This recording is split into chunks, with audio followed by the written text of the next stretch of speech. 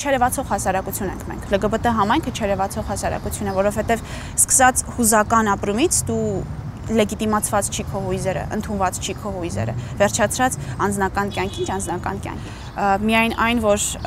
մենք ուրախանում ենք, որ ինչ-որ մեկ ագրեսիվ կոչեր չի անում մեր նկատմամբ, երբ որ մենք ինչ-որ տեղ հայտնվում ենք, դա արդեն զավեշտալի է, ինձ համար ծիծաղալու իրավիճակ է ստեղծում, որովհետև ես չպետք է ուրախանամ նրա համար, որ իմ վրա ագրեսիա չեն տարածում իմ ուղղությամբ։ Ես չպետք է շնորհակալ լինեմ, որ ինձ ընդունում են, որովհետև ինձ պետք է ընդունեն, որովհետև ես մարդ եմ ու ես գոյություն ունեմ։ Բռնությունը։ Մենք չունենք լավ եւ վատ բռնություն։ Սխալը մնում է սխալ։ Ժամանակին այդ պատմության մեջ, որ այդ բռնությունը եղել է, այդ ցեղասպանությունը եղել է մեր նկատմամբ, հիմա մենք նույնն ենք գործադրում։ Ինչը որ չպիտի լինի, ինչը որ պետք է ամեն ինչից հետո մենք լինենք, չեմ ուզում ասեմ միակ ազատ տարածքը, բայց պետք է մենք լինենք այն ազատ տարածքը, որ ցանկացած փոքրամասնություն կարող է իր ձայնը բարձրաձայնի։ Կոնվորոշում, ինչ կա մեջը, այդ բարի մեջ կա որոշում, ոնց որ մեկը որոշում է։ Ես երբեք չեմ անդրել, ոչ մեկը չի անդրում իր սերը, ուրիշ բառ պետք ունենք, այդ կոնվորոշումը սխալ բառ է, որովհետև անընդհատ գրգնում է այդ մի նույն սխալությունը, որ որոշում կա մեջը, ոչ մի որոշում կա մեջը, բնություն է։ Ուրեմն ինչպես կարող ենք այս հարցեր լուծենք։ Մենք պիտի պատրաստ լինենք իրար լսել, ինչքան եմ հոգնել, որ անընդհատ մարդ չեն ուզում իրար լսել։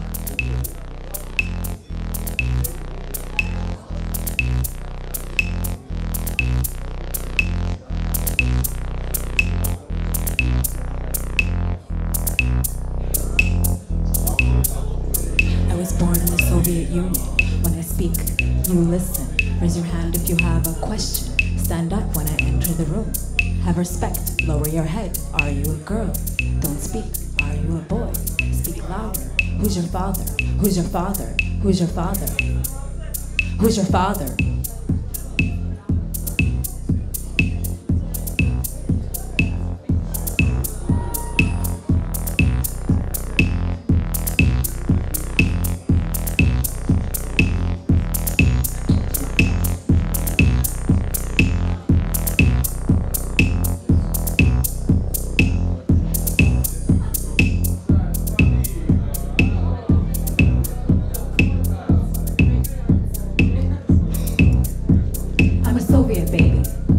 They used to tie me up, straight jacket style. Hush, baby, hush, kill all your desires. That Western disease, that liberal dream, that land of the free, that market economy, that war industry, that dirty greed, that sex and liberty, that everything's free, that imperial dream, that god of money, that god of money. That god of money.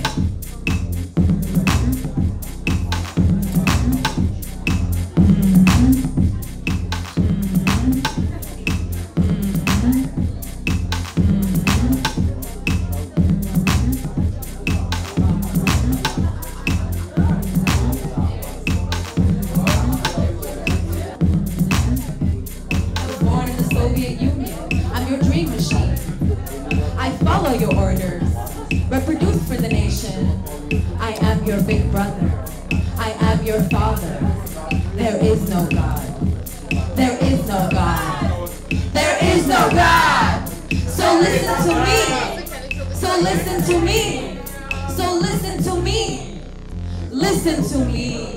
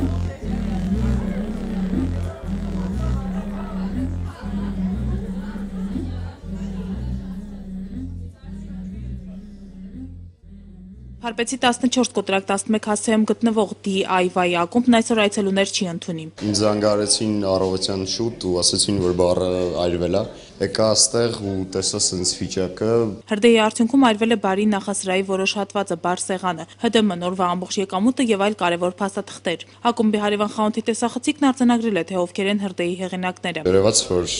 մարդա դուռը ջարդում բացում, նետում է ինչ-որ տրակող բան ու միանգամից փախնում է, որտեղ ահավոր ուժեղ գմփոց է գալիս։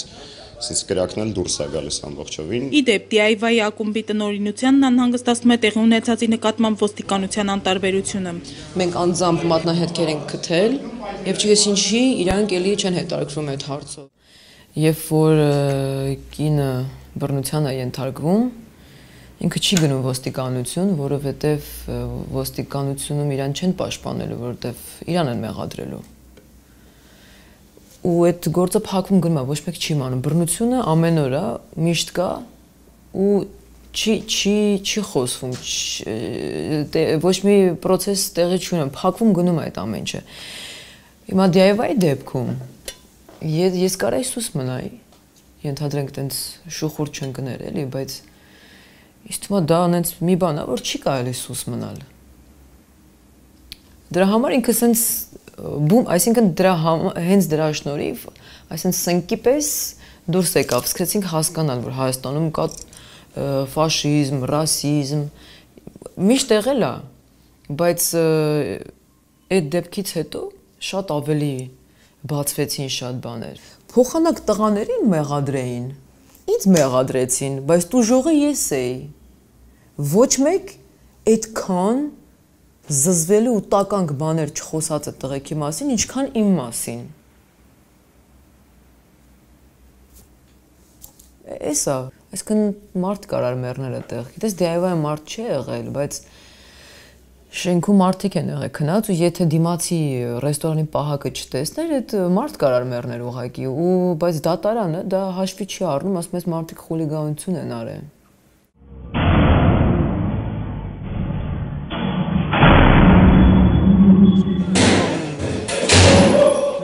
Ծոմակ չենք թողելու շնչես վերանորոգիր ու սպասիր մեզ։ DIY-ի պատը զարդարող գրությունները արված են ի պատասխան ակումբի հակաֆաշիստական ակցիայի։ Իմ քրոջս գործից դհանեցին։ Դրա պատճառով, որտեվ ես եմ իրաքուր։ Այսինքն, նենց բաներ տեղի ունեցավ, որ դու չես կարող, այդ երկրում էլ չես կարող ապրես։ Ո՞վ է քեզ գործ տալու։ Դրսում անդադ քեզ նեղացնելու են։ Տուն գնալուց կարող է ծեծեն, հազար բան կարեն, հասկանում ես։ Դրա համար պետք է վեր կանայինք ու գնայինք։ Պայթյունի հետևանքով DIY ակումբը մի քանի օր է չի գործել։ Մայիսի 11-ին ակումբում տեղի ունեցել համերգ, որին ներկա են եղել արվեստագետներ, քաղաքական գործիչներ։ Նրանք եկել էին ցուցաբերելու իրենց քաղաքացիական աջակցությունը ազատությանը եւ այլակարծությանը։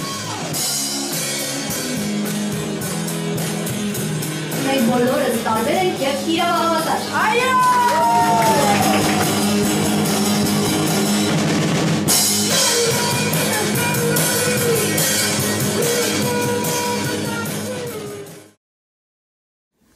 Տենց բան։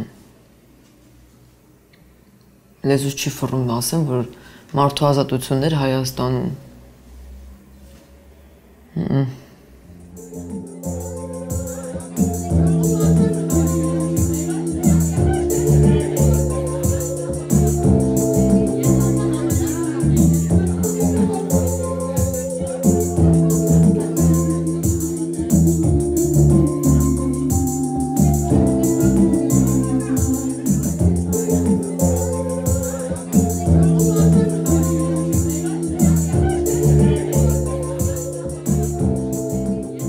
Տաս 11 տարեկան էի,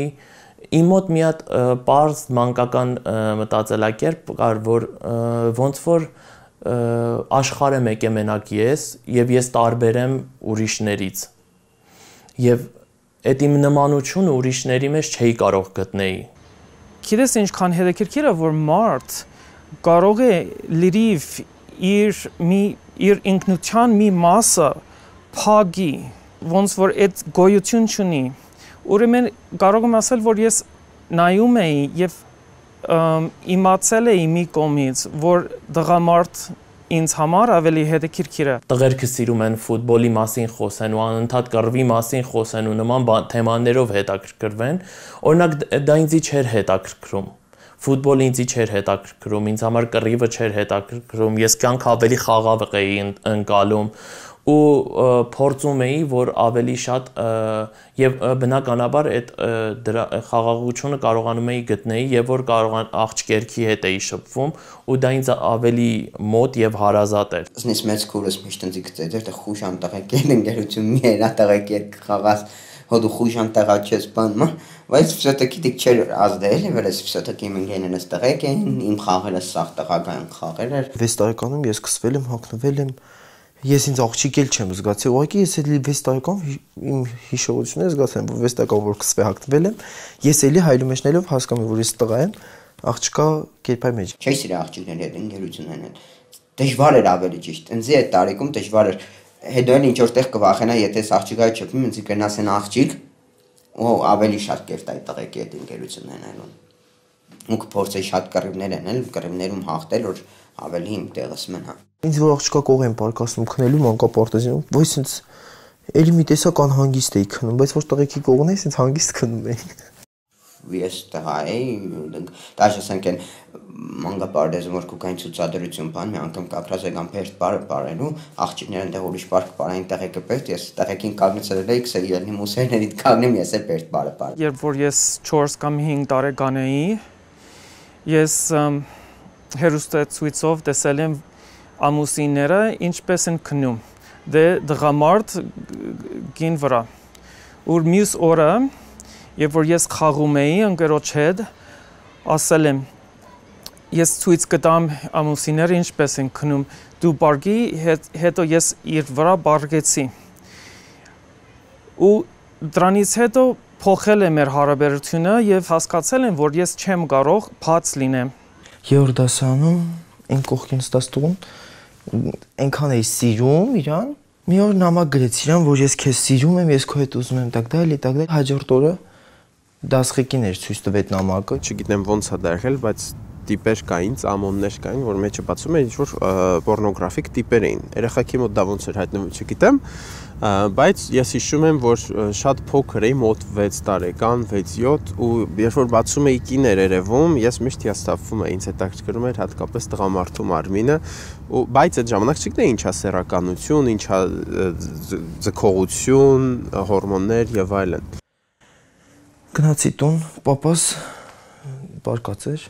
թուղթը դրած էր, ես գիտեմ ինչ եմ գրել թղթի վրա, ծեծում այն ձիլավ ուժեղ փոքր երեխային, որ շնչ չեմ կամ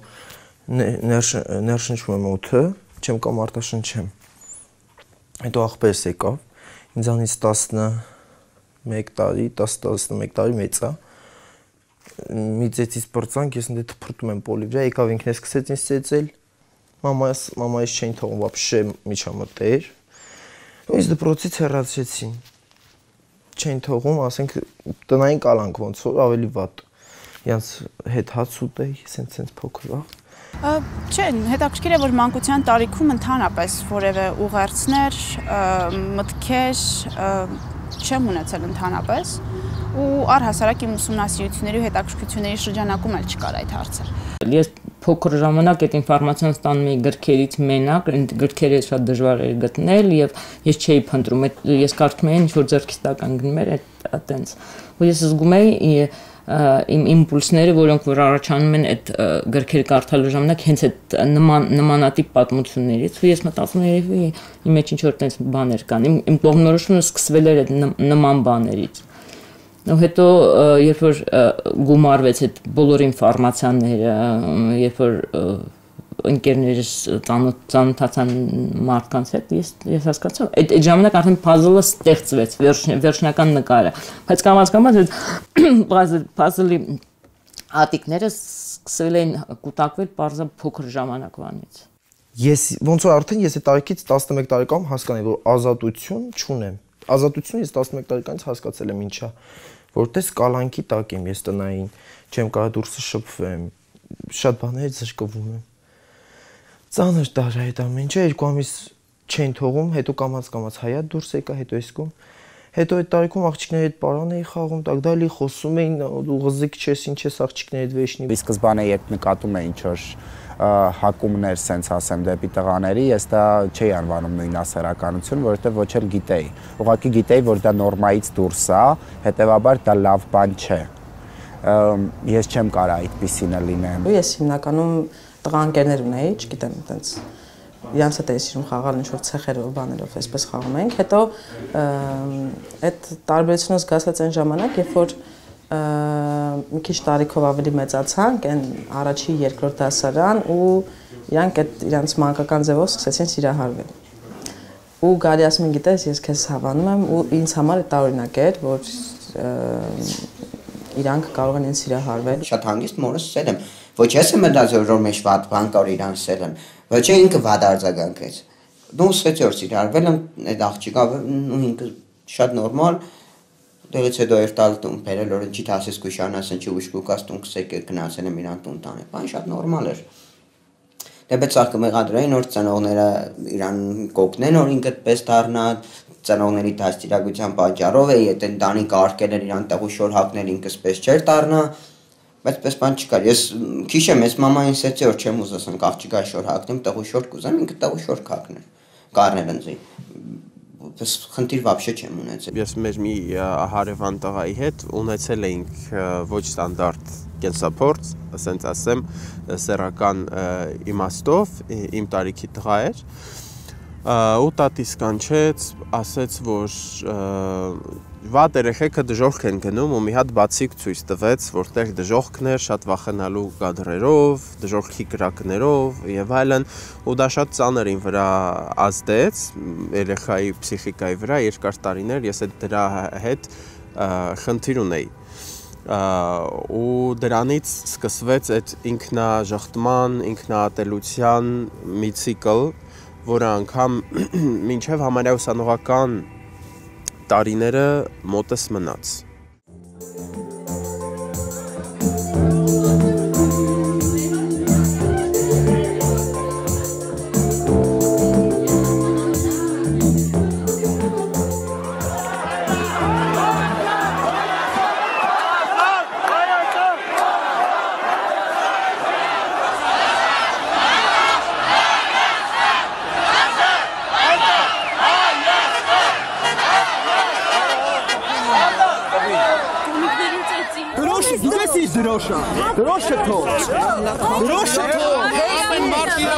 Դա Պուտինի դեմ երթներ, որին մենք դեմ էինք հատկապես նրանց ռետորիկայի պատճառով, որովհետև հատուկ օր էր ընտրված, երբ որ ռուսական զորքներ մտել Հայաստան, այդ օրն էին իրենք ընտրել հատուկ այցելելու համար, այսինքն իմպերիալիստական, հա, այդ նկրտումներն է, որ Հայաստանը ընդամենը մեր գավառն է, Պուտինի դիրքորոշումը, այդ մաչիստական, ու նաև հատկապես իմ համար կարևոր էր նաև Պուտինի, հա, Ռուսաստանի ներկայիս հակագեյական ու հակամարտկային ընդհանրապես կեցվածք, երբ որ ամեն ազատություն ճնշվում է։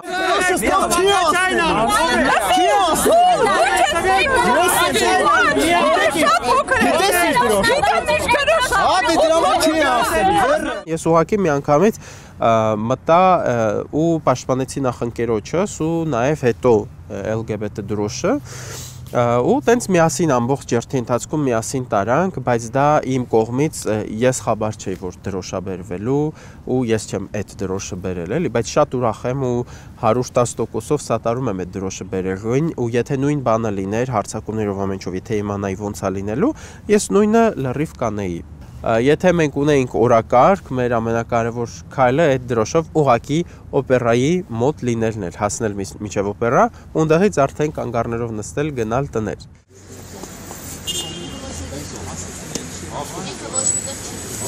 Իրավունք չունեք իրան տեսնելու։ Իրավունք չունեք իրան տեսնելու։ Էկո։ Իրան չտխեք։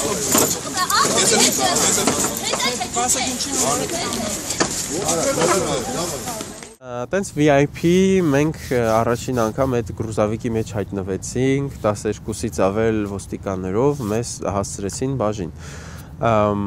Ինչի համար ոչ մենք մինչև վերջ գիտենք, ինչի համար ոչ էլ իրանք մինչև վերջ գիտեն։ Այնտեղ երբ որ դատական գործ էր գնում, իրանց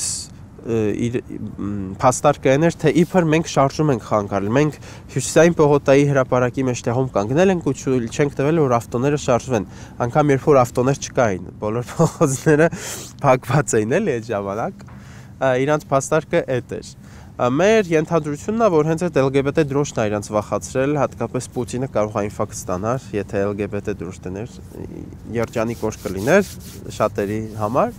Սա նույն նացարականների հպարտության դրոշն է, որի ես բռնելու եմ այստեղ։ Հավասարությունը, ազատությունը բոլորի համար է։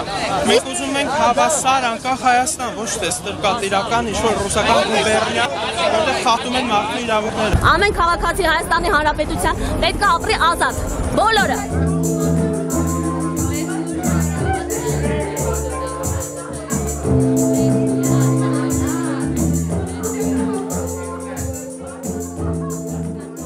Հիշում եմ, որ առաջի անգամ գեյ բառը, որ լսել եմ, ոնց եմ անդրադարձել այդ բառին եւ իմ մոտ մի ընթացք ատելություն ա եղել այդ բառի նկատմամբ։ Ընդ որում գեյ բառը հաճախ շատ հենց վանող է։ Համ նրանց համար, ովքեր այդ բառը չեն լսել, սովորական, հա, հասարակության համար։ Համ էլ քո համար, երբ որ դու ինքդ ես քեզ բացահայտում, բայց դու հասկանում ես, որ այդ բառի շուրջ կա տենց ինչ-որ բացասական աուրա, ու որ ասես ես գեյ եմ, դիմացինի համար այդ գեյ բառը ինչ-որ շատ վատ բան է, հա, ասենք, չգիտեմ, ընտրակեղծիկ կաշառակերությունը այնքան վատահավոր չի այս հասարակության համար, ինչքան գեյ ու հոմոսեքսուալ։ Տեսենք սպորտային կարիերայում նոր ընտանիք էր ձևավորված, նոր ընտանիք ձևավորված, որոնք ամեն ինչ կենեին, որ ես փոխվեի, ամեն ինչ, ինչից ես պատրաստ էի, որ ես փոխվեի, բայց ես ոչ մի զիջման չգնաց, ես մնաց ինպես ինչ-որ կամ։ Դե մեկ չեմ սկզբի շրջանում շատ ահավոր էր։ Մեկ չեմ անտեսված գալ, որովհետև այդ ընթացքում շրջապատը նորից կփոխվի լրիվ ուրիշ շրջապատ կձևավորվի։ Նախ կարծում եի հայը չի կարա լինել նույնասեռական, էլ ազգայնական հայը չի կարա լինել նույնասեռական, բայց ամեն դեպքում տեսնում եի, որ իրականում ես այդպես եմ։ Եվ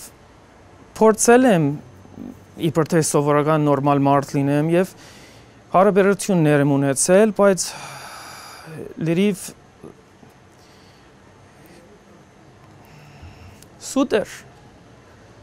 սուտ հարաբերություն կարող եմ ասել։ Ու դրանից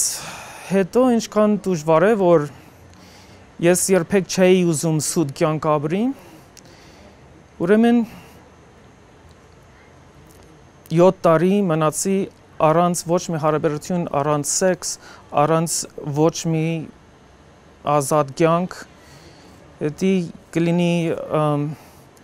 26 տարեկանից մինչև 33 տարեկան։ Անգամ օրագիր էի պահում, որտեղ ամեն ինչ տարբեր բաներ գրում է այդ օրագրիս մեջ, օրինակ այնտեղ մի գրառում ունեմ, թե ինչ վատ բան է հոմոսեքսուալությունը, հայ ժողովրդին վնաս է, բնակչության այդ թվի աճի հետ կապված, սենց բաներ, այսինքն ինչ որ ինձ տվել էին առանց վերլուծելու, որպես սովորական խոցելի մարդ, որպես տաբուլա ռասա, հա, փոքր տարիքից այդ ամեն ինչը հավաքել էի իմ մեջ, ու ապրում էի դրանով, ու դա շատ ծանր էր իմ վրա նստում, որովհետև հատկապես այդ 16 տարեկան մոտավոր դեպրեսիան, ասենք օրերով սենյակից դուրս չէի գալիս, մարդիկ չէին հասկանում, ծնողներս այդ թվում թե ինչի պատճառով է, այդ իմ ստացած բոլոր այդ մեսեջների, այդ ինքնաժխտման պատճառով էր։ Մի օր հասկացել եմ, որ իմ կյանքը լրիվ տարտակ է։ Տարտակ կյանք դե խի ես ապրում, ինչի համար, ում համար, դե մեկ դե ապրում ես մյուսների համար, բայց դու քո կյանքը պիտի ապրես քո համար էլ։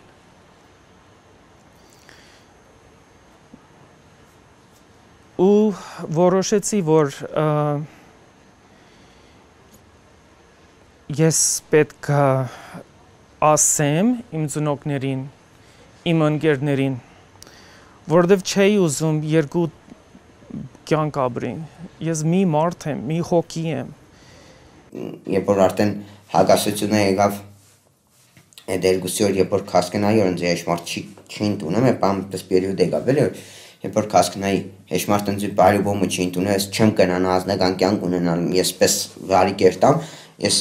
կուզեի վերացնել ինձ։ Նորից սկսեցի մտածել դրա մասին, երբ որ արդեն մի քիչ ավելի հասուն տարիքում ընկերներ, ընկերուհիներ արդեն սկսում են իրենց անձնականից են խոսում ու կոպիտ ասած քեզ են պարտադրում, որ դու էլ ունենաս անձնական կյանք ու կարող չունենասել, բայց ամեն դեպքում սկսում ես մտածել դրա մասին։ Նորից ինչ որ այդ հարցին վերադարձել եմ, հա, այդ 17 տարեկանից երևի հետո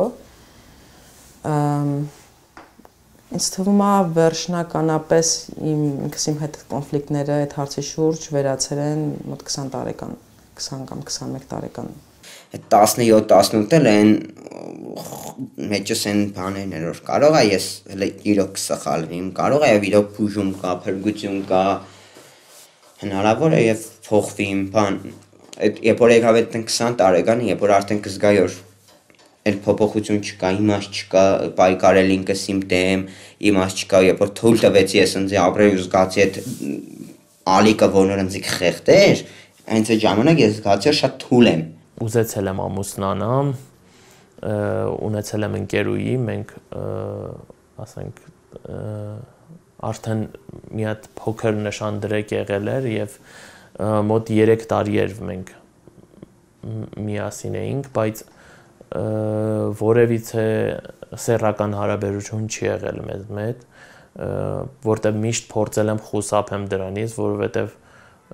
չէի տեսնում այդ ցանկությունը իմ մեջ։ Շատ աղջիկներ, շատ չեմ կարող ինչքան հաշվեմ, շատ առաջարկություններ ունեցել հարաբերվելու իրենց հետ։ Չի ստացվում իմ մոտ։ Բացարձակ չի ստացվում։ Մի օր իմ ընկերը, շատ մոտ ընկերս ինձ արթնացրեց, որովհետև ինքը առաջինն էր, որ ես իր հետ կիսվել էի, իմ ամենամտերիմ ընկերս, որ իր հետ կիսվել էի եւ ես իրան ասացի, չնայած շատ դժվար էր, ինքը առաջի հոգին ա եղել իմ մասին իմացել է եւ հետաքրքիր արձագանք էլ եղել է, իրան որ ասել է, հալավ ինչ անեմ։ Ու այդ պահին ես շատ թեթևացած եմ զգացել ինձի,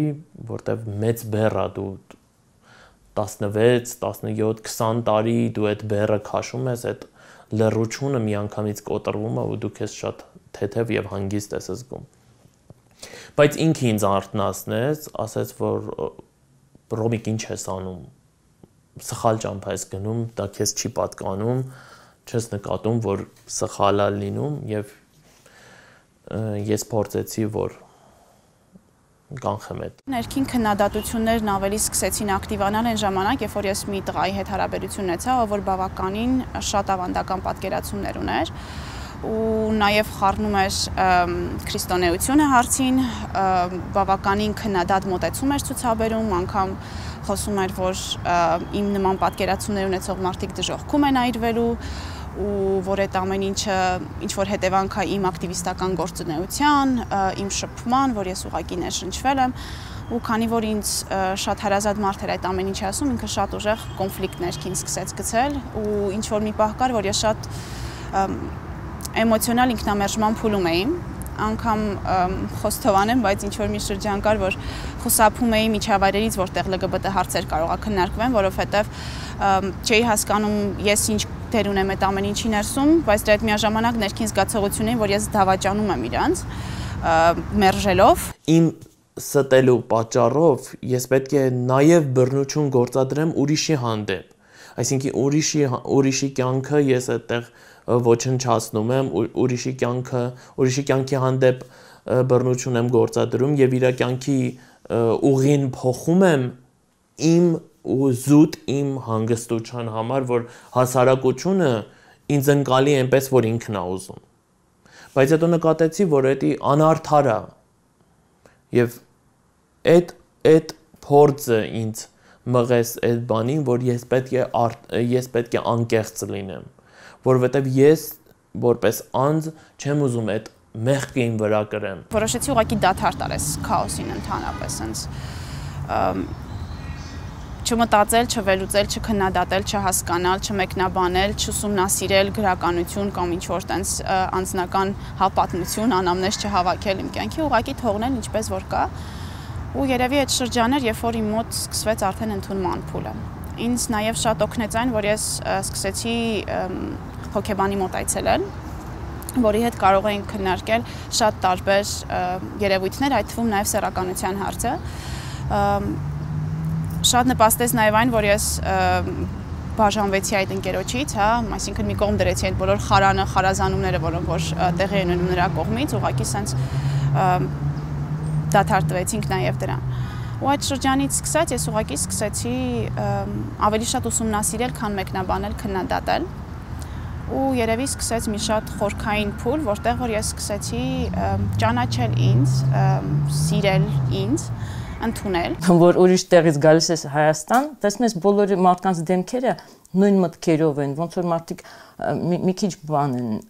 կամ իրանք իսկապես իրար նման են, կամ էլ իրանց ավելի հարմար է այդ սոցիումի մեջ իրանց ցույց տան, որ իրանք բոլորի պես են ու այդպես ապրեն։ Հետո ես տեսա, որ կան մարդիկ, որոնք որ դրան չեն ձգտում ու դա ինձ շատ հետաքրքրեց, ես հանդիպեցի ու այդ մարդկանց մեկին ուղղակի սիրեցի ու այդ ես հասկացա, որ դա իմ կյանքում առաջի սերն է իսկական եղել։ Մինչև այդ ինչ որ բաներ եղել էին, դրանք համեմատած այդ զգացմունքին, որ ես ապրել եմ աղջկա նկատմամբ, դա եղել է ինչ որ ոնց որ ենթադրենք խոլմիկ ու ինչ որ մի հատ փոքրիկ ինչ որ բուրգ ու մի հատ Էվերեստ ու ամբողջությամբ տարավ ինձ այդ զգացմունքը, ես հասկացա ինչու ոչ։ Եթե դա սերա թեկուս ու իսկական սերա, ինչ կապ ունի ում ես դու սիրում։ Կարևորն է որ սիրես, ոչ թե ատես։ Մարդիկ իմ մասից չեմ չեզոք են խոսացել։ Իրանք չեն ուզեցել այս աղջիկա հետ եղնիմ, չեն պատկերացրել տղու հետ։ Ու հենց այդ էր էլի, երբ որ ես իրանց դեմքը տնեի են հարցը, որ լավը բնձի ում հետ կպատկերացնես տղու հետ, ինքը չէ, ում հետ է եղնում, կարող է տու ինձ ստեի, ով կարող ես իրա հետ ընտանիք կազմեմ, դու ուզես։ Այդ հարցիցս հետո միշտ 2-3 ժամ պաուզայից հետո կնային պատասխանային, չէ, դու կրնաս աղջիկ այդ եղնես, դու պետք է աղջիկ այդ եղնես, բելում հետ եղնես։ Բայց ես այնքան դժբախտ ընտանիքներ եմ տեսել, որոնք ապրում են իրար հետ առանց սիրո ու ինձ թվում է դա սխալ բան է։ Երբ որ սեր չկա ու մարդիկ իրար հետ ապրում են, ինչ որ պատճառներ լիքը կարաս գտնես, բայց չէ որ դու քեզ զրկում ես իսկական սեր ունենալուց։ Այսինքն դու պատրաստ ես սիրես, բայց քանի որ դու ապրում ես չսիրած մարդու հետ, դու չես կարող լիարժեք սեր ունենալ։ Իսկ դրանից վեր ինչ որ զգացմունք եւ իմաստ կյանքի ես չեմ պատկերացնում։ Ես միշտ այդ օրինակ բերեմ ինքնոր կսեմ, վայ ես չեմ պատկերացնել, ես ինչ կգնամ նույն սերի մարդու հետ հարաբերություն ունենամ զզվիմ գա, ասեմ դու պատկերացրու դու ինչի կդերտես այդ մարդուն հարաբերություն ունենալ հակառակ սերի հետ, երբ որ ինքը կզզվի, այդ նույն տիպի կզզվի, ինչ որ դու դից կզզվիս։ Դու ինչի չես գնա ասում, ես նորմալն եմ, ինքը աննորմալ է, նորմալ աննորմալ չկա, ուստի հավասար մարդ է։ Ուրեմն հարկ է դիմացին իրավունքը պրոստը ապրելու։ Եթե ինքը քեզի վնաս տա դի ուրիշ բան, բայց ինքը քեզի չի վնասա։ Ինքը իր կյանքը կապի։ Մտածում եմ, որ կարող է ես էլ եմ ինչ որ տենց հոսանքի տակ եմ ընկել, ինչ որ ձև ասա կամ ինչ որ բողոքի ինչ որ վիճակ է։ Հետո հասկացա, որ չէ, ուղղակի ես այդպեսին եմ, եթե ես ինձ դեմ գնամ, հիմա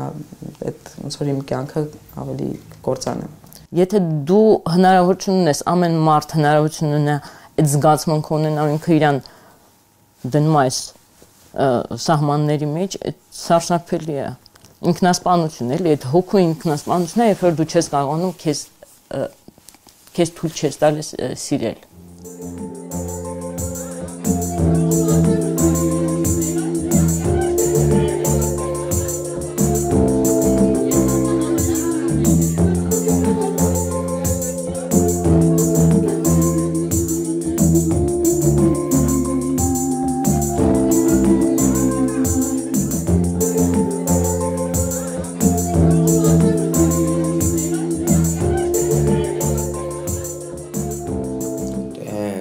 Ֆորումի մասնակցել է հեշտի համար կախնիկ չէ եսով եմ։ Երբեք չէ թաքսել է։ Պրոստը հետաքրքիրն է դա, որ ֆորումի մասնակցելուց հետո հենց տարածվավ այդ լուրերը մի անգամից ինձ հեռախոսազանգ եղավ, այդ ինչ է սերը,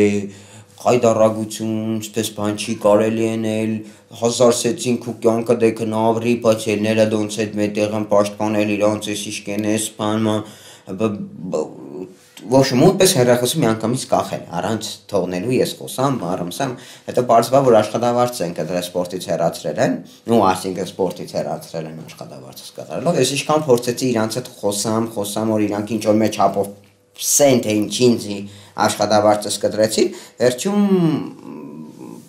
մեր սպորտսմեններից մեկը ինքը Իրանով պրեզիդենտ եղավ, մերին սել էին, եթե աղջիկա շոր հագնից կմնա սպորտի մեջ, թե չէ հաջողություն քեզ է։ Китайский рекорд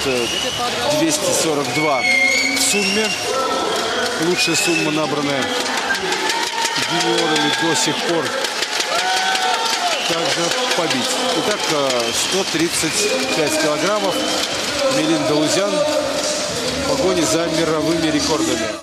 Բայց իրականում դիք ավելի շատ խորքից կուկար էլի ամեն ինչ ու մենակ այդ շոր հակտերը չէր այդ ֆորումը շատ բան իրանց մոտ փոխեց էլի վրոզի դու գնացել ես LGBT համաժողովի չէ գեյերի լեսբիների համաժողովի դրա համար է ինչ կուզեիր ներս պիտի կտրենք աշխատավարձը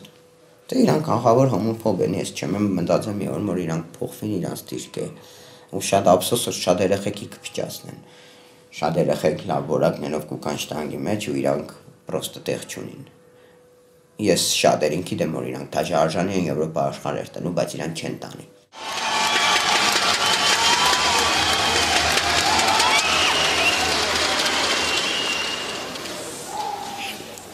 Скорее Мелин, пусть бачер.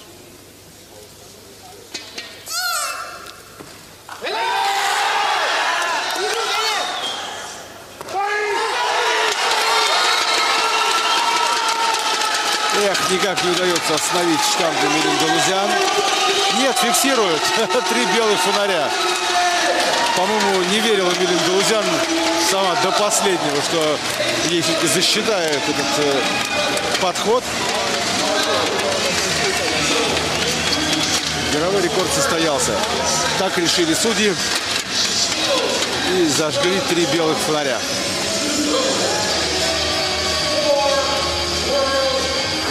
Жюри опровергнет или нет? Нет, решили, видимо, не портить общего впечатления от этого соревнования. Հիմնականում էլեքսն տրանսգենդերներն են սպորտում շատ դες շտանգին, որպես ուժեղ սպորտազեվ, իրանք կմտնի շտանգի մեջ ու հենց արդեն կոգա այդ մրցում տանելու վահ, ես այս տեսքով սոր տանի մրցում անտեղ Խայդարագյանի մեծ վիճակներ շատ եմ լսել, կամ սպես կենես, կամ վես կենես մրցում կերտած, կամ չես կա։ Աղջիկա շորակի, մազերը աղջիկա պեսերը, ունկերդ մակրե, թևիդ մազերը հան, միլոպան,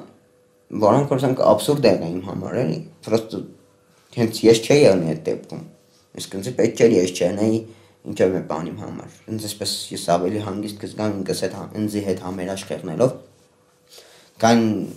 իրանց ուսազնենելով ու վրոձի, ժողովրդի, հասարակության քննարկմանը չարժանանալով, թեկուզ քննարկեմ ինձ խնդիր չէ, բայց ես կոնենց հետ համերաշխեղնեմ։ Теперь мировой рекорд среди юниорок в этой весовой категории принадлежит Մելին Դալուզյան։ Ես կպատկերացնեի ամեն մի հային տունեն ստացող խծող, նիգեն ջան, բան, ուսենք այդ որ Կուկայ Հայաստան, ուսենք аэроպորտը եկել են Բալեշինի դիմավորից ամեն մեկը քաշով կպատմե քեզի թե ինքը չեմպիոն դառնալու պայն իր տունն ինչ էր։ Մեկը սեղան եմ ջարդեմ, մյուսը թերել եմ, մյուսը գլուխս տվել եմ պատալոկին, բան այդ սաղ այդ ամեն մարդիկ այդ ապրումները կպատմեն, դու հբարդես, իրոք հբարդես, դու կրնացել ես ցելի մի ազգի երաժշտություն տաս քու մեդալով է։ Ամենակարևորը այդ մեդալը քու գտե, հա, բայց նաև դու ստեղ լավ կգիտակցես, որ դիք երկրին դերի ժողովրդին է։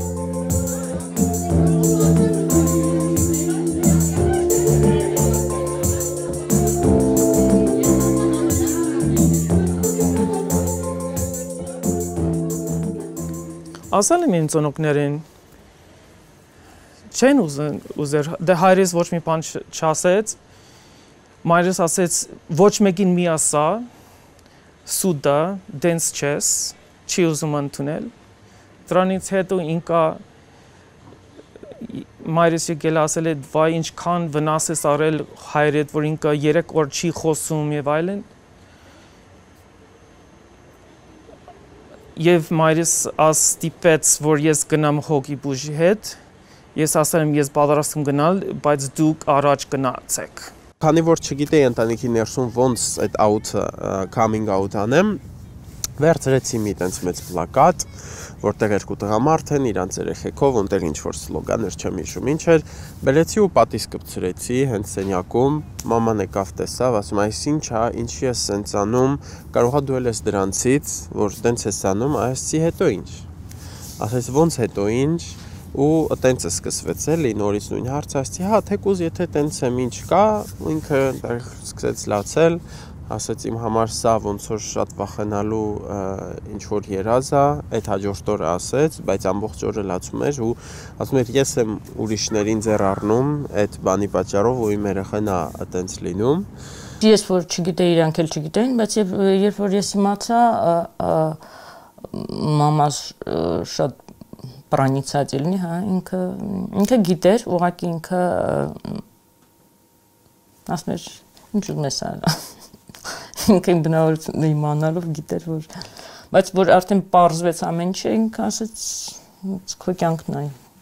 ուզում ես քո կյանքը փչացնես ապա փչացրու ես ընտանիքում չեմ լսել երբեք որ ինչ որ մի գեյի կամ լեսբի վիրավորեն կամ կմնին մինչև իմ հայտնի ու արդեն բացահայտվելս մինչև էլ դրանից հետո էլ մեր ընտանիքում ընդհանրապես այդ հարցը դաժե չի քննարկվում որովհետև մարդ է վсё այդ դրած եղել միշտ պապս նու ինքը շատ տեսած մարդեր ու միշտ կսեր դաժենց միշտ կկանչեր կսեր մեկ յանքը ունես բալես չթողնես տեղը թեժ մարդ ավրի ինքնձի շատ կօգներ եթե ընտանիքս է ինչ որ չափով փորձեր դեմս կանգներ ես գիտեի որ խոսքի ես թիգուն կունեմ պապս կողքս կանգնած մամայի հետ Skype-ով խոսում ենք ինքը սկսեց խոսակցությունը տանել այդ ոլորտ, որ ինչի ես դու մասնակցում, չգիտեմ, ինչ որ գերի հետ կապված միջոցառումների կամ կանանց իրավունքների պաշտպանությամբ ու անընդհատ ես թեման խուսափում եի, ասում եի կգամ կխոսենք։ Վերջը ինքը շատ ճնշեց այդ օրը եւ ուղիղ տեքստով հարցրեց, ես էլ ուղիղ տեքստով պատասխանեցի, ասեցի հա գեյ եմ։ Դրանից հետո զանգը ընդհատվեց, մաման գրեց, որ այլևս տղա չունի։ Ծնողները գնացել են հոգիբուժ եւ այդ հոգիբուժը նրանց ասեց, «Էսի հիվանդություն չի»։ Բարձը որ մարդ դենս կա, էդի նրանց փնությունը, դու հբարդ պիտի լինես, որ քո դղա բարձ քեզ ասեց, սուտ չասեց, սուտ կյանքը չի ապրում։ Դրանից հետո հայրս ինձ մոտ եկել մի շաբաթ հետո ու ինքը փորձել է ասել որ ես որ փորձել է որ ես աման չէի գիրքեր ունեի ասել եմ դե որ գիրք ես կարդալու դու ես էլ մի հատ կկարդամ հետո քննարկենք որովհետև չպիտի քննարկենք չպիտի խոսենք եթե ոչ մեկը չի իմանում այդ հարցի սուրճ Գիտես ինչ է հետաքրքիրը դրանից հետո հայրս շատ զարգացել է ինքը հետաքրքրվել է, որովհետև ինքը գիտնական է, ինքը տասախոս է, ինքը ուզում է հասկանալ եւ ինքը շատ փոխեց ու էդի շատ հետաքրքիրը շատ լավ է, որ ինքը հասկացել է, որ կարող եմ գեյ լինի, բայց դեռ իր որդի եմ եւ միշտ իր որդի լինելու եմ եւ ինքը կարող է խբարդ լինի մյուս բանից, որովհետև ես ոչ թե միայն գեյ եմ Էդի միայն մի մասը, իմ ինքնությունը շատ լայն է, ես իրավաբան եմ, ես գիտեմ տասական երաժշտություն եմ սիրում, այգի սպագվելու մշակույթ շատ եմ սիրում, ես շատ տարբեր մարդ եմ, ոչ թե միայն մի մասը, ինքնությունը լայն է։ Մաման չգիտեմ, ինձ թվում է մաման գիտի, ինձ թվում է բոլորի ծնողներն ինչ որ ժամանակ է գալիս, որ իրանք արդեն հստակ գիտեն, ուղղակի չեն կարողանում բարձրաձայնել։ Բայց շատ, չգիտեմ, շատ չեմ կենտրոնանում այդ հարցի շուրջ։ Մեկ-մեկ հա ինքը ինձ անհանգստացնում է, բայց ես ինձ շատ ավելի հասուն ու անկախ եմ զգում իմ ընտանիքից, հենց որ մինչև հիմա ես իմ մամայիս հետ կապս շատ ուժեղ է։ Ինձ շատ լավ ընդունում են տունը, այսինքն ներկայությամբ ինձ կյանքում օրինակ իմ մամաս ներկայությամբ գիտի որ ես շոու արել եմ տրանս շոու եմ արել ու գիտի որ դրանով եմ զբաղվում, գիտի որ էլի շոուն եմ դու ինքը շատ նորմալ, ինքը ասում է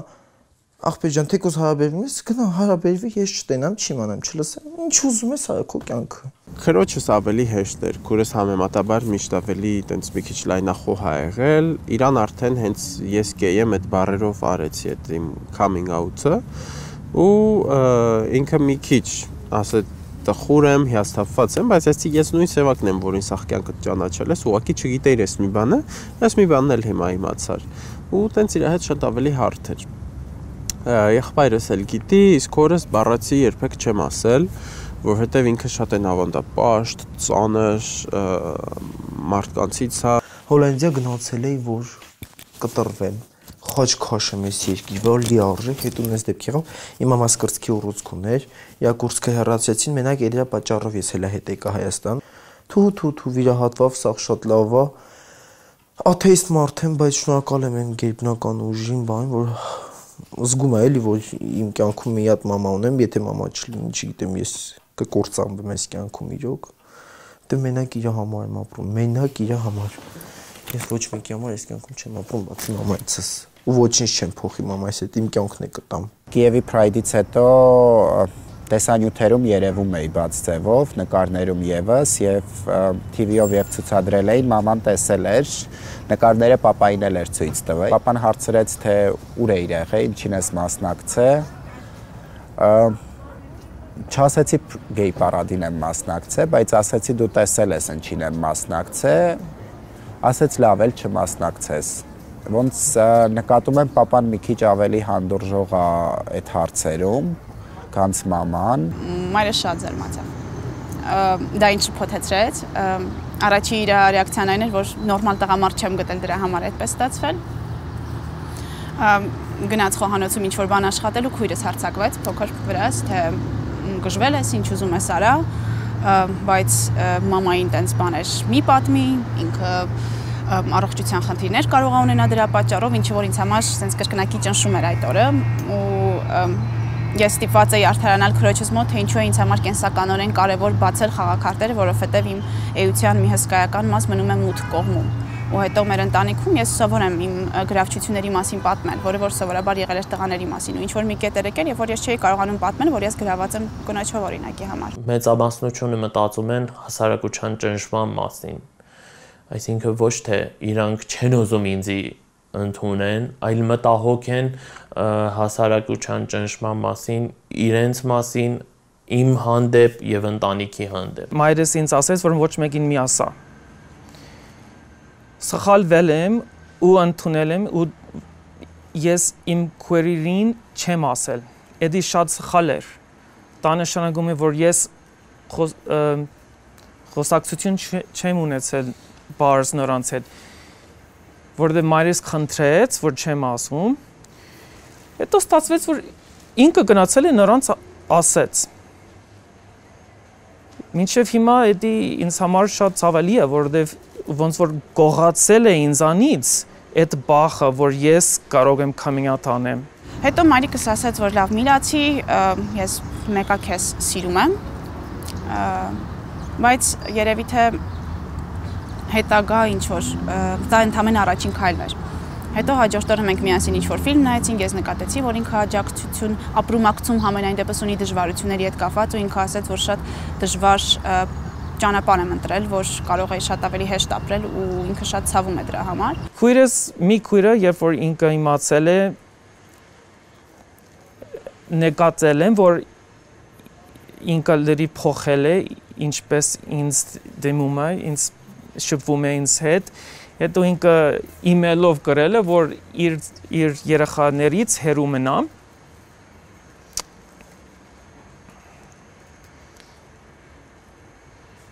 Եվ դա վատ է երեխաներին համար, որովհետև ես շատ լավ քերի էի եղել։ Մյուսը, որ հեռու է ապրում ուրիշ նահանգում, Ֆլորիդա։ Դե ինքը գիտի, բայց դրա մասին չենք խոսել։ Ինձ թվում է, որ ինքը ընդունում է, բայց մինչև հիմա բարձ չի ինձ համար։ Եղբայր ունեմ, այս տարի եմ իր առջև coming out եղել, Չեմ ասի, որ լավ է վերաբերվե կամ նորմալ է վերաբերվե, բայց ամեն դեպքում չի անդրադառնում այդ թեմային ու բառացիորեն ասելա, որ ինձ համար նշանակություն չունի, թե ինչա, ուղղակի փորձի մի քիչ ավելի բաց չլինել հասարակության առջև այդ առումով։ Նույնը երևի ամենամոտիկներիցս ուրիշը էդի հորեղբայրս ընտանիքն է, որ հորեղբայրս իր կինը եւ տղեն էլի նույն ձև են վերաբերվել, որ օքեյ, ուղղակի բաց մի եղի։ Հատկապես այդ X ֆակտորի ելույթից հետո ես այդ պահին Ֆրանսիայում եմ, երբ որ ելույթը դուրս եկավ, ու Ֆրանսիայից վերադարձա շատերը զարմացան, թե ինչի հետ եկա, կարա այնտեղ բան այդ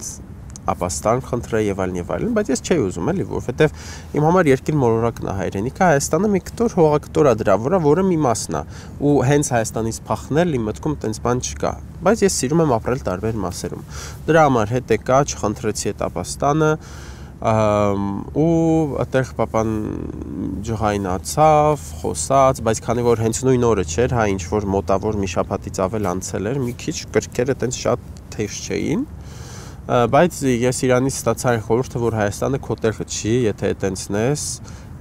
պետք է գնա ուրիշ տեղ ապրի, ու նույն խորհուրդը այս վերջերս, որ ԼԳԲՏ ֆորումը եղավ, ես էլ էի մասնակցել, այդ նկար որ գցել ենք, էլի նույն խորհուրդը, որ ավելի կոպիտ խոսքերով գնաց տեղից, սա քո տեղը չի, ուրիշ ինչ-որ երկիր, սկզբում Հոլանդիա էր ուղարկում, հետո Իտալիան, Ֆրանսիան էլ մտավ այդ աշխարհագրության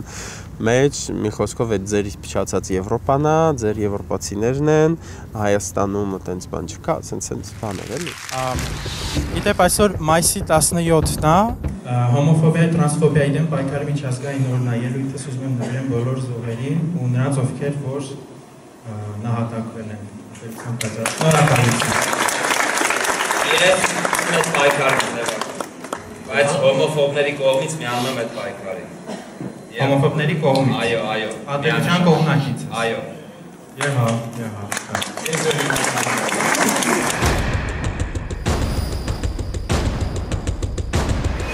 Տեսար, ես ճիշտ է, ես իրան YouTube-ով եմ տեսել, Գարիկ։ Բան նենց լավ եք խոսում, ոնց որ բանն է։ Գարիկ, ես իրան YouTube-ով տեսել եմ, ինքը միտինգների էր գնում գեյերի։ Ես չգիտեի։ Հոմոֆոբիայի զոհերը ո՞րն են։ Եթե ես էլ ինքս ինձ գնահատեի, շատ ցածր միավորներ կտայի ու եթե ժյուրի լինեի, ես ինքս ինձ չէի ընտրի որպես մասնակից։ Օ, կանչի տա, ես ինչ արիր երկրիս հետ։ Սենց բան, ու մտքով կյանքում կանցներ սենց բան, օրինակ լուրջ էլի, մի հատ սենց ռեալ։ Սա կենսափորձ է ու մի քանի տարվա ընթացքում եթե չբարելավի նոր կդադարեմ երգել, բայց հիմա շարունակում եմ, որովհետև շատ եմ սիրում։ Դուք նայեք, նագլություն ուժը։ Հա, բա վատ խոսած, դրել եք բան բարի։ Ինչ եք բարի ասում։ Որ սենց ես գիտե պրոստը նեղված, հոգեկան շեղված։ Բողոքներ այդպես շատ չունեմ, բայց անդրներ կոպիտ, բայց թե իրա որոշումն է, իրա խնդիրն է։ Սմա տրանսոֆոբիա, մորացավ։ Հոմոֆոբիա տրանսոֆոբիա։ Այ չէ, տեսար բերանից սմտա։ Օքեյ, ուժը տրանս դե։ Բերանից սմտա։ Արոպը ներվես խախտվեց։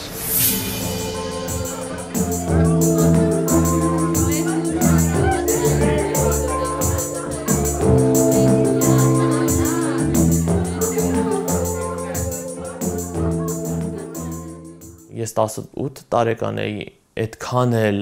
իրավիճակին եւ մանավանդ իմ սեռականությանը չէի այդքան գիտելիքի չէի տիրապետում։ Ես ավելի նուրբ էի, ես գայուն էի եւ դա նկատվեր էր մեր այդ բաժնում, որ ես ծառայում էի,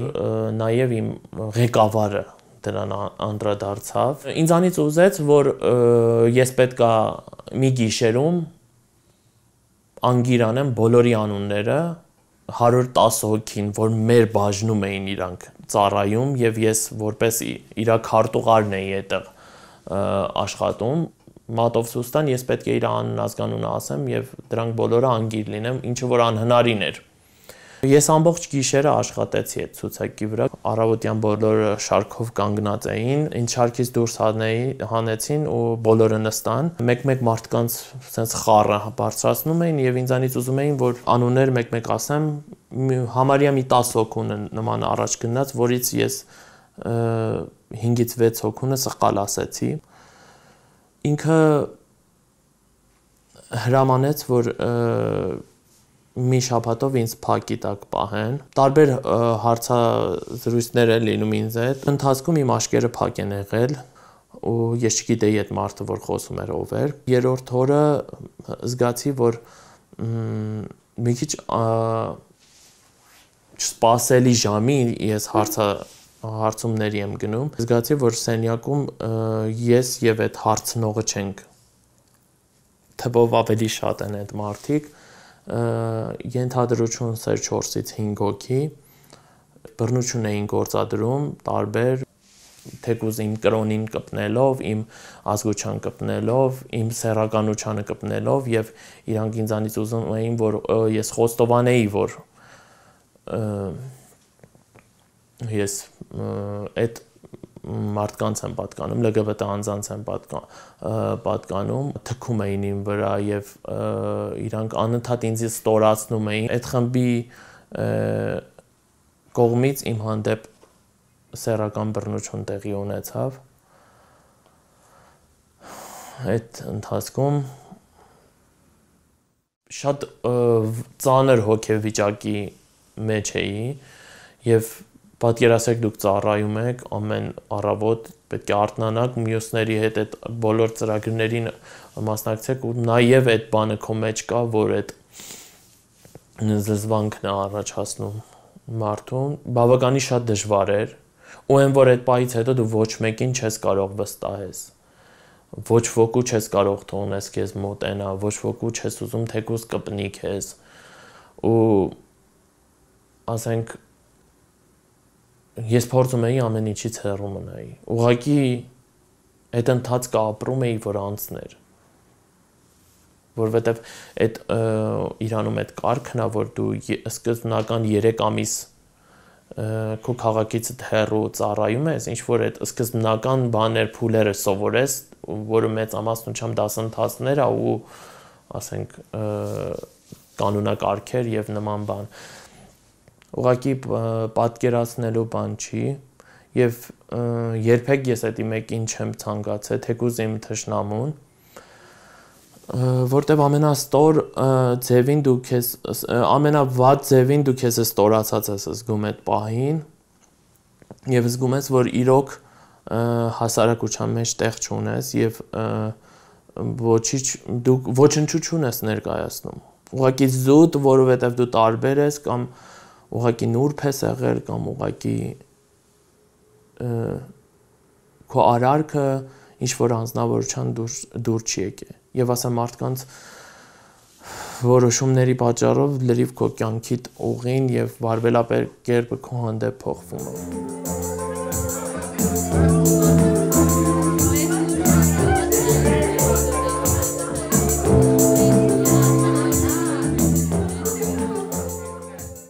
ես գիտեմ ով եմ եւ եթե այդ մարդը ինձի տենց հանկալում կամ տենց մոտեցում ցուցադրում իմ հանդեպ դա իմ խնդիրը չի ես սխալ չունեմ սա հասարակություն մյուսների կարծիքներից կվախենա ասեմ ես շատ ծանոթներ ունիմ որ մենակ իմ կողքից նստած ինքը շատ դրական խոսա LGBT համայնքի մասին իմ մասից կողքի տնենք իմ մոդիքսը խոսքի իմ մասին նորմալի խոսա ինքը LGBT համայնքի մասին շատ նորմալ կարծիք ունի հավաքվան 4 հոգի ինքը կսկսի քրվել ինքը կսկսի վառել կորցնել կործանել Հայաստանից վդարել իրանք մեկը մեկից կարծիքներից վախենալով կարդայեն կարծիք ինձ չի թվա մարդը այդ տիպի կնանա հոդե մարդուն էլի ես չգիտեմ եթե մարդը այդ տիպի պրոստը չգիտեմ ինչից ելնելով կնա մարդուն հոդե ուրեմն ինքը ես չգիտեմ ինչ է պրոստը անուն տնել չի կարելի այդ ատելություն քարոզողները իրանք ես հավատացած չեմ որ իրանք երկրի մեծամասնությունն են որովհետև մարդու հոգեբանության մեջ կա մի բան եթե դու մի բանը բնական ես տեսնում դու երբեք դրա դիմաց չես արձագանքում եթե ես կարողացա գնդրի գեյլինի հիմարությունը ոչ մեկը չի ընդրի փոքր մասնություն լինի։ Ուզել դառնալ չկա։ Ես չեմ կարծել մարդ ելնի տունը նստած Հայաստանի հասարակության մեջ երազել նստի պատկերացնել ինքը գեյ դառնա կամ լեսբի։ Երբ որ դու ատում ես, երբ որ դու չես ընդունում, երբ որ դու վառում ես, իրականում դա քո ներսից է գալիս ու հենց քո անձին է կպնում։ Էլի նորից բուդայից մի հատ սիրուն խոսք կա, ասում է ջղայնացող մարդը նման է մի մարդու, ով իր ձեռքն է վերցնում վառող ածուխ ու մտածում է, որ դրանով դիմացինին է վնաս տալու։ Այդ չարությունը, այդ ատելությունը դա կործանում է ընդ որում հենց ֆիզիկական մակարդակով էլ է կործանում հենց քո օրգանիզմը, հենց քո նյարդային համակարգի վրա է ազդում ու դու ինքդ քո աշխարհն ես դրանով նախև առաջ կործանում, աղավաղում, աղճատում։ Ինչ որ ես հետերոին մեղադրեմ, օրինքի իր կյանքը կապրի։ Եթե ես չեմ կրնա այդ մարդու հետ ապրիմ հարաբերություն ունենամ, ես ստիպված պետք է ստեմ սաղին ու ապրիմ իր այդ հարաբերություն ունենամ, որ քայլով ավելի շատ մեղ կգործեմ։ Իմ կյանքս ապրելով սովորական հունով, թե իրանց սաղին խապելով ու ապրելով մի ուրիշի հետ։ Երբ որ մենք կարողանանք ընդունել այն, որ դիմացինը ունի իրավունք լինելու տարբեր, ու ես ունեմ իրավունք լինելու տարբեր, դա նաև ներքին վախից է գալիս։ Երբ որ մենք թույլ չենք տալիս մեզ լինել այնպիսին, ինչպիսին որ մենք ենք, մեզ շատ ավելի հեշտ է լինում քննադատել դիմացինին եւ փորձել փոխել դիմացինին։ Ես ես վերջերս մեկի մտիկ առաջարկել եմ։ Սա վաղբեր ինչ կուզենեն, իրանց կյանքն է ինչ կուզենեն, բայց սերունդ տան, սիտկան կմտածես 10 հատ ունեցի, այն 2 հատի տեղը հան։ Հետո բեկի մեկը դի քեզ պես 20 հատ ունենա, այն 4 հատի տեղն է հան, այդպես երթև հանելով գնացեք ինչ կմտածեք իրաց կան։ Սա այդ մարդը չի ունենա, այդ մարդը չի կնա հարաբերություն ունենա հագարակ սերի հետ, ինչ կդերտեք այդ մարդուն։ Այդ մարդը քեզի ինչ վնաս կուտա հարաբերություն չունենալով այդ մարդու հետ։ Սա կամ ինչի դու գուզես որ այդ մարդը ամուսնանա, ընտանիք կազմի, երեխա ունենա, երբ որ այդ երեխան կնա սաղ կյանքը բռնություն տեսնի կամ նորմալ ընտանիք չտեսնի, քեզի այդպես երեխեն, այդպես սերունդը պետք է, դա լիքուն ինքպես սերունդ։ Ես այնքան ծանոթներ ու ընկերներ ունեմ, որոնք որ նատուրալ են ու իրանք բացարձակապես ոչ մի հարց չունեն այդ մարդկանց հետ։ Իրանց չի հետաքրում, թե դու ում հետ ես քնում, թե քո ինտիմ կյանքը ինչ ձևի է, եթե դու իրանց հետաքրքիր ես, եթե դու այդ հոմոֆոբին ցույց տաս, որ ինչքան ավելի քեզ հետ ժամ անց ավելի լավ անցնում, երեք իմ մոտ հավաքվել էին 5 կին, ոչ մեկը գեյ չէր։ Մենք բոլորս միասին նորմալ հարաբերություններ ունենք, մեզ իրար հետ շատ հետաքրքիր է, ու իրանք գիտեն իմ բաների մասին, իմ օրիենտացիայի մասին, բացարձակ ոչ մի խնդրեմ։ Եթե հետերոսեքսուալ զույգը կարող է փողոցով քայլել տղա աղջիկ ծեր բռնած, եւ դա նորմալ ընկալվի, ինչի տղա չի կարող ձեր բռնած քայլել։ Եթե հետերոսեքսուալ զույգը իրավունք ունի ամուսնանալու, երեխա ունենալու, որդեգրելու, ինչի հոմոսեքսուալ զույգը դրա իրավունքը չունի։ Ինձ համար ուղղակի ամենակարևորը այն է, որ մարդիկ հասկանան, որ ինչ որ յուրահատուկ իրավունք կամ հնարավորություն կամ ազատություն LGBT անձիկ չեն ուզում։ Իրանք ուղղակի ուզում են հավասար լինեն մնացած բոլոր մարդկանց այս երկրում։ Առողջ հասարակություն նշանակում է բազմազան հասարակություն։ Ասենք ժամացույցի մեխանիզմի նման կամ եթե ճաշ ես էփում, որ ճաշն է ավելի համով, որի մեջ տարբեր բանջարեղեններ կան, տարբեր աղբի բար, տարբեր բաներ կան, թե ընդամենը մի տեսակի բան, որը դու կվերցնես, որը կուտես, որն ավելի համով։ Հասարակությունը նույն ձևով է։ Եթե մի տեսակի մտածողություն է, մի տեսակի մարդիկ, դա անգամ հասարակություն էլ չի։ Եթե մենք կարողանանք հասնել այն հասարակությանը, որտեղ որ մարդու ինչպիսին լինելը չի դրվի հարցականի տակ եւ չի դրվի քննադատության տակ, ոչ ոք ստիպված չի լինի համապատասխանել ստանդարտներին, որպեսզի չիզոլացվի, այդ վախը իզոլացման չի լինի, ինչը որ հենց ամբողջ հիմքն է հանդիսանում այս համակարգի, հա։ Մարդիկ կարողանան լինել այնպիսին, ինչպիսին որ իրանք իսկապես կան։ Այսօր բոլորին պարզ է, եթե գնան մի երկու հատ գիրք կարդան, մի երկու հատ տեղեկություն կարդան, իրանք իրանց հարցի պատասխանը կգտնեն, ոնց որ մենք ենք գտե։ Ոնց որ ես ժամանակին ինքս ինձ չեմ ընդունել ու ժամանակ եմ անցածրել, նստել եմ, գիտելիք եմ ձեռք բերել, ուսումնասիրել եմ ու հասկացել եմ այդ ինչից է եւ ոնց է կարող լինի եւ ոնց է իմ էությունը։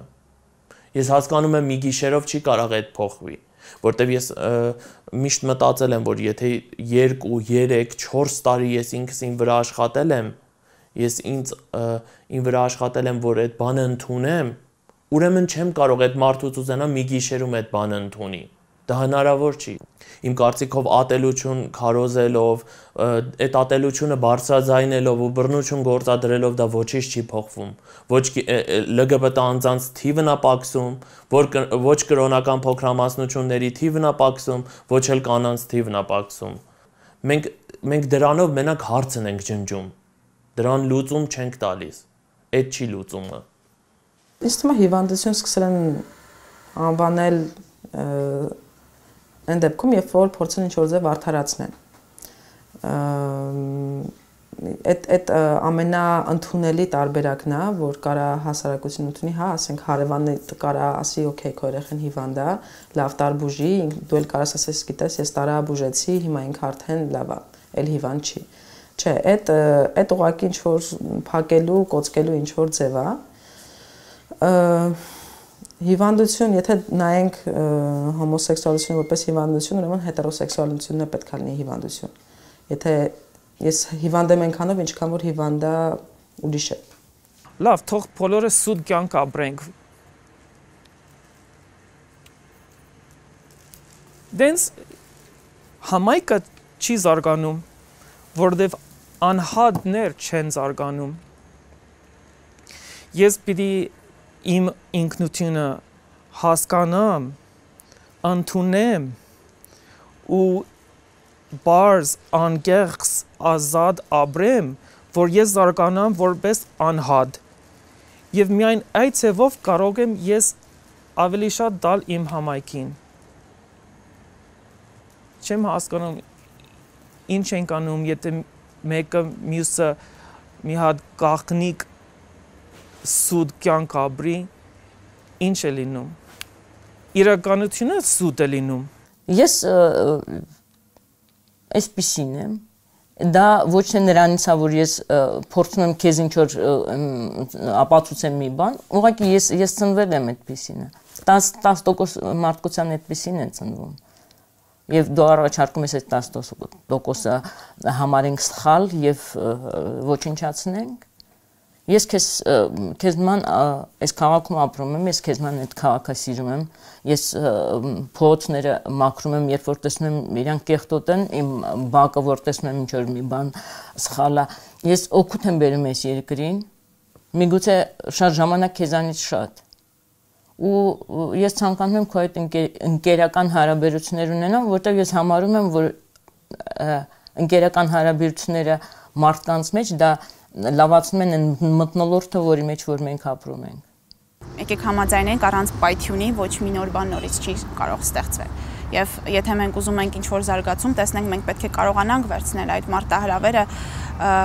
թողնելու այդ վերահսկողության իշխանության լծակները սկսած անհատից մինչ վերջացած պետություն, որովհետև սա կարծես թե համագործակցային երևույթ է։ Նույն բանն էլ անում է հասարակությունը, ինքն էլ չի ուզում թողնել այդ դերերը, որովհետև այդպես հեշտ է, որովհետև վախենում ենք այդ անորոշությունից, որը որ բերում է ազատությունը։ Ազատություն չի նշանակում ուղղակի անում եմ ինչ-որ խելքից բրդում է, չէ։ Ազատություն նշանակում է գլոբալ, տոտալ պատասխանատվություն քո գոյության համար եւ գոյության համար մնացածների։ Օդար չի, որ ես քեզ հարգեմ ու դու ինձ հարգես։ Դա հայկականն է։ Հիմա ինչպես քեզ պիտի հարգեմ։ Ես սուտ չեմ ասում քեզ։ Դու ինձ սուտ մի ասա։ Դա մենք իրար հարգենք։ Դա հայ արժեք չի։ Ինչ որ իրանք չեն ընդունել, այդպես է ես կգիտակցեմ, որ իրանք կան ու իրանք պետք է եղնին։ Իրանք էլ դիդիկ հասկանան, որ մենք կանք ու մենք պետք է եղնենք։ Իսկ իրանք պրոստը պետք է լսեն, հասկանան, ընկալեն։ Իսկ ով որ չի հասկանա, պրոստը հերու քաշվի։ Որովհետև պալյուբոմը ինքը իր ազատությամբ հետ մարդուն հեչ բան չի կրնային։ Հեչ բան։ Բայց հուսով եմ, որ կգա մի օր իրանք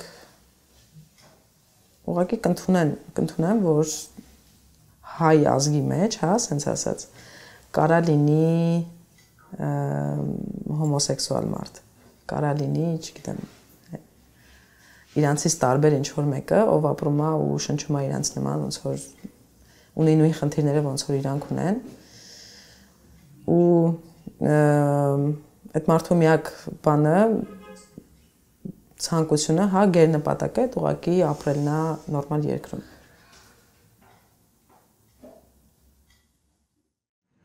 Ես իմ ամբողջ կյանքը իմ ինքնությունը փնտրում եմ կամ իմ ինքնությունը ուզում եմ հասկանալ, որ Ամերիկայում էի, ինքս ինձ հարցնում էի, ոնց կարող եմ ասել, որ հայ եմ, եթե սպիրկում եմ, որովհետև մարդիկ, որ իմանում են, զանոթանում եմ մեկը, ինձ անում թե դա ինչ ազգանուն է, ասում եմ հայ ազգանուն է, ասում եմ, այ դու այնտեղից ես Ձնվել ես Հայաստանում ոչ, հայերեն ես խոսում այն ժամանակ շատ վատ կամ ոչ, չէ ոչ, բարեկամներ ունես Հայաստանում ոչ, այդքան ինքս ինձ հարցնում էի, դե ոնց կարող եմ ասել, որ հայ եմ, հետո ես տեսել եմ, որ քույրերը ամուսնացել են ամերիկացիների հետ, տեսնում եմ, որ նրանց երեխաները շատ քիչ կապ ունեն հայ մշակույթի հետ, ու միշտ մտածում էի իմ դադիկը։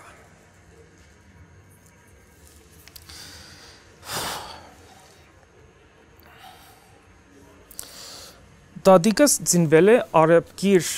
Արևմտյան Հայաստանում արաբկիր ու ոտքով քայլեց մինչև Հալեբ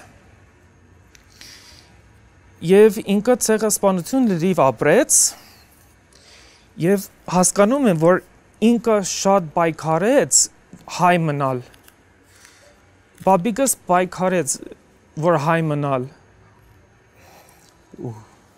ես ինքս ինձ հարցնում էի, ինչ եմ անում, որ ես հայ մնամ,